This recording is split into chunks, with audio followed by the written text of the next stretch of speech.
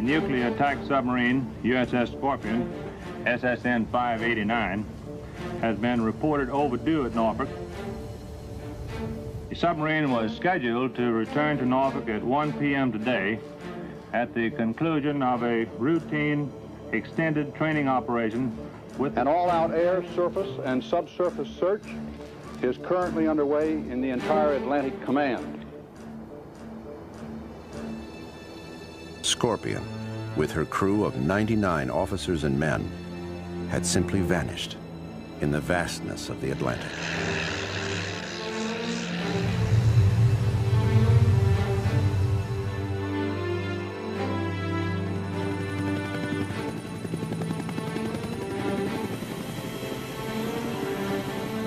Among the searchers is a submariner who had transferred off the Scorpion just months before. I think deep inside that I knew it was futile. I think I really knew that there was no purpose in it. We had found out, you know, how long it had been since their last communication, and just figured something had to have happened. I don't, you know. Yeah. Hope springs eternal, right? Give me a minute, will you? After 10 days, the Navy declares the boat and all hands lost and presumed dead. It isn't until months after Scorpion's memorial service that the remains of the submarine are found. When they are, the Navy assures the public there's no evidence of hostile action, but the Navy will say no more. Whatever conclusions it reaches about the accident are classified.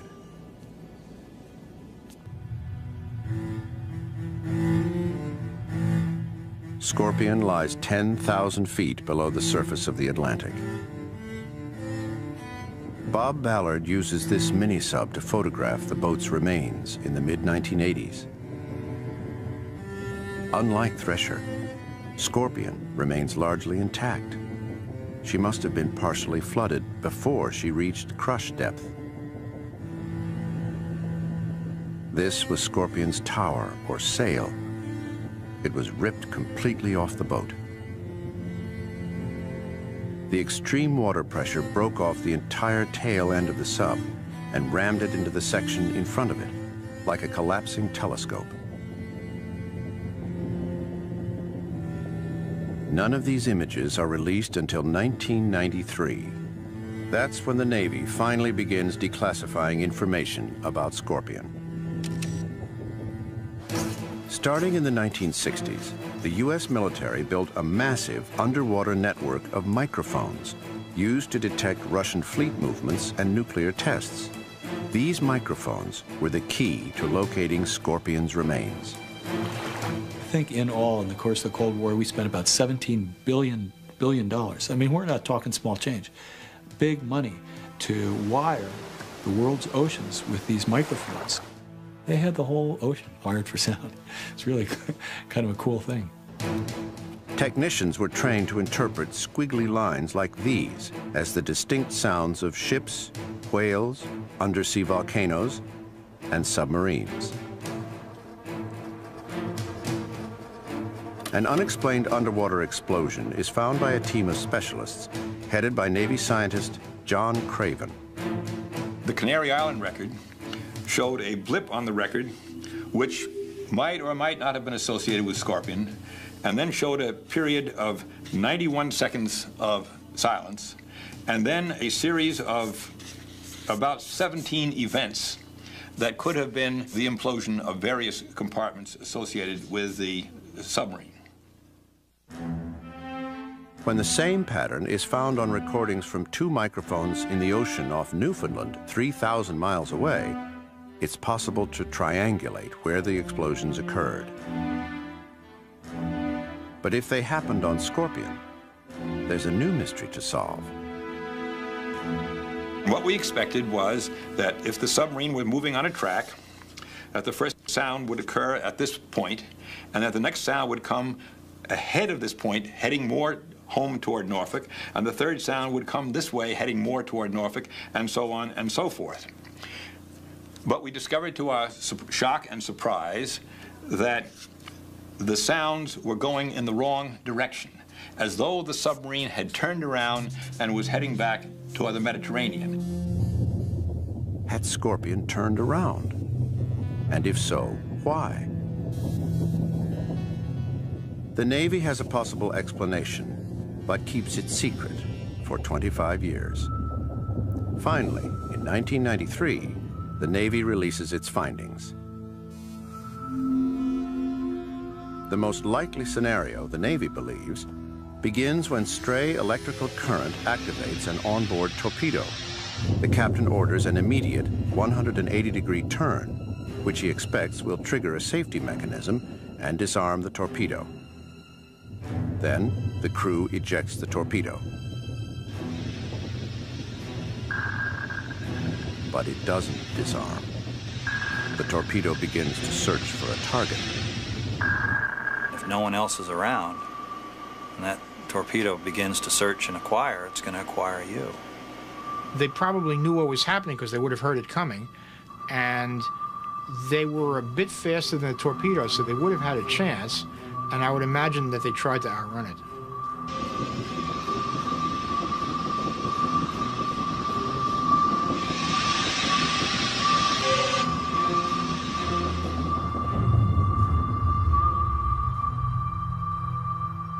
But this scenario does not satisfy everyone. As a young Navy lieutenant, Ross Saxon examined the Scorpion wreckage in the bathyscaphe Trieste. Now, I dove on the Scorpion, and I didn't see any evidence whatsoever that a torpedo sunk that ship. There wasn't anything on the hull structure that we could see that would suggest that. The shutter doors were shut on all the bow tubes.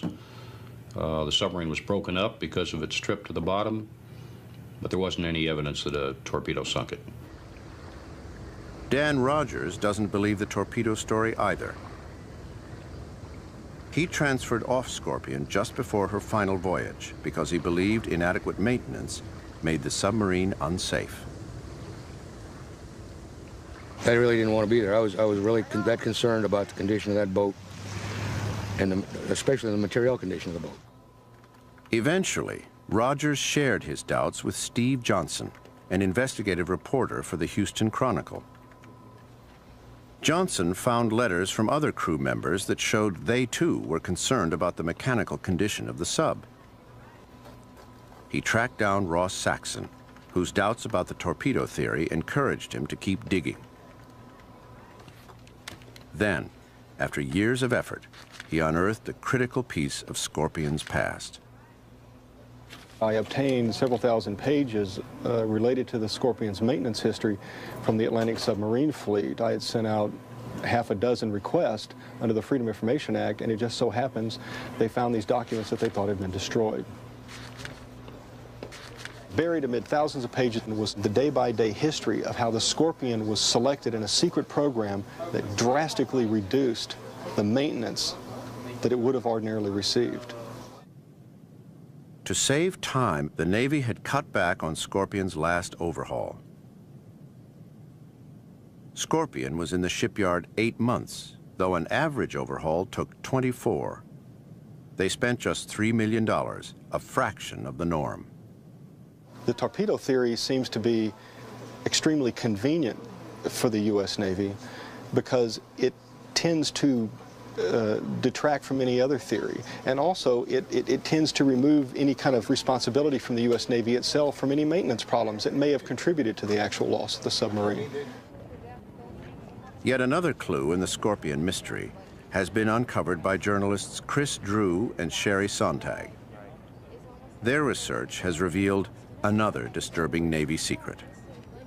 When the Navy released its version of events, that the Scorpion had been killed by one of its own torpedoes, I was working at the Chicago Tribune. This was a huge front-page story.